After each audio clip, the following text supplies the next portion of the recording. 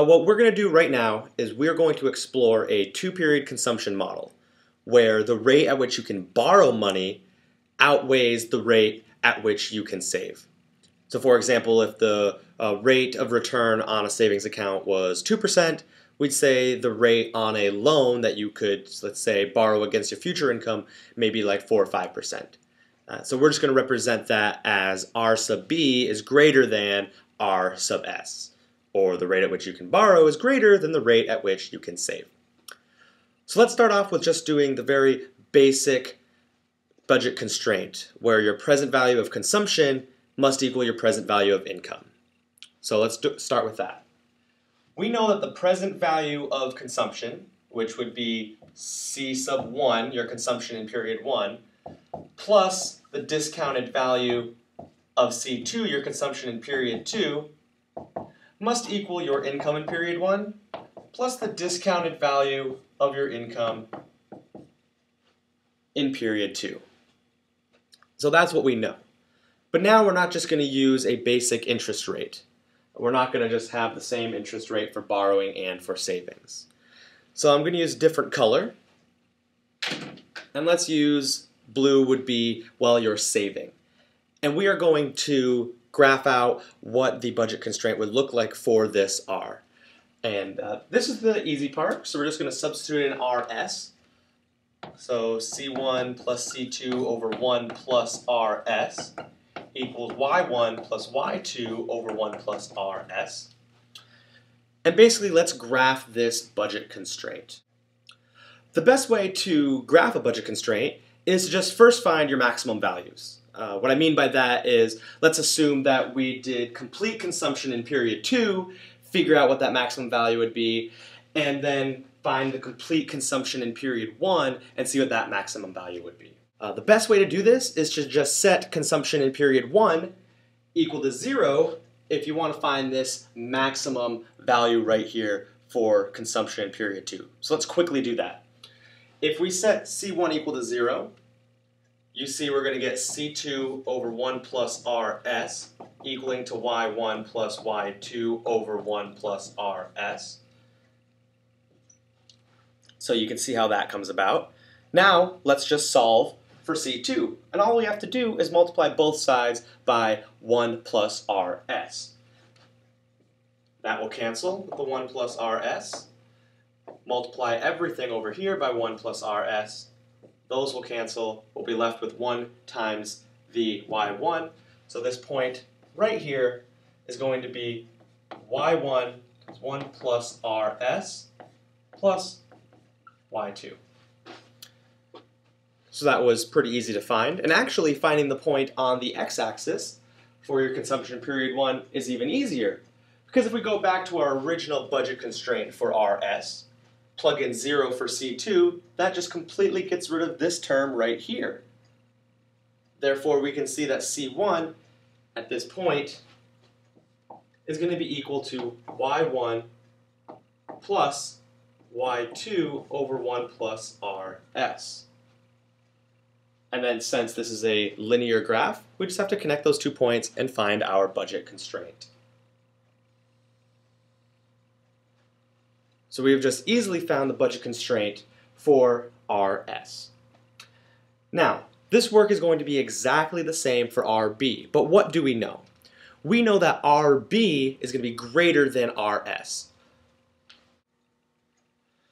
So what does that mean for the maximum values for consumption in period 1 and the maximum values for consumption in period 2, saying that this agent actually faces that RB versus that RS? So as you can see, I've written up here, we're going to assume that RB is greater than RS. So therefore, Y1 times 1 plus RB plus Y2 must lie on a higher point on the y-axis. Reason being is when you have 1 plus RB, that'll just be higher, so it'll just be a larger number. So we have this point right here being Y1, 1 plus RB plus Y2. So let's look at the other one now, though. If they had to borrow with this higher rate, they should be able to consume less than if they were able to borrow at a lower rate. And the math works out too.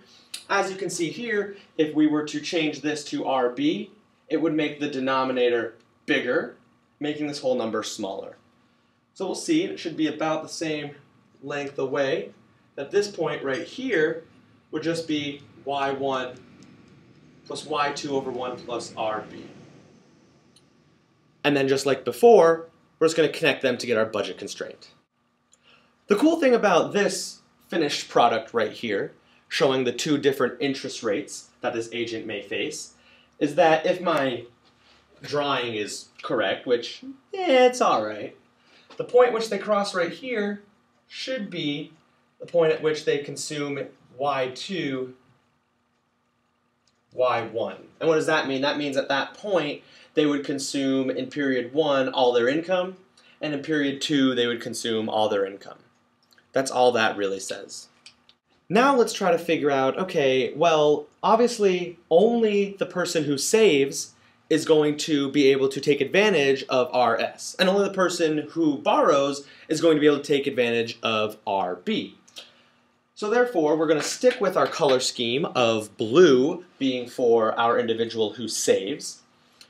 And it should make sense that the person who saves, the maximum that they are going to consume in period 1 is their entire income. That would mean if they didn't save anything. So let's talk about that. Instead of being able to consume any of these values right here, which would be more than your income in period 1, their budget constraint starts to look like this. Because what that's saying is that in period 1, I can consume any value below my income. In period 2, since I have saved, I am able to now consume more than my income that I get in period 2. So anything up here. I'm just going to keep this in here so we can show what was lost. So let's do the same thing for someone who borrows using the red marker. Now, for the person who borrows, obviously they're not going to be able to consume more than their period 2 income in period 2 because they're borrowing against their future income. So that means they're not going to be able to consume any of this. And like I said, let's keep that in there. But we will be able to consume something that looks just like that. Now figure out the budget constraint for an individual who ends up facing RS when they save and RB when they borrow. And figure out, if that person's making their decision, what that budget constraint would actually look like. And what we would do is we would just figure out, well, the maximumness. So it would be here, and then here. Meaning this whole area. So there you have it. That would be the budget constraint and the possible consumption bundles for an individual who faces a different borrowing and savings interest rate.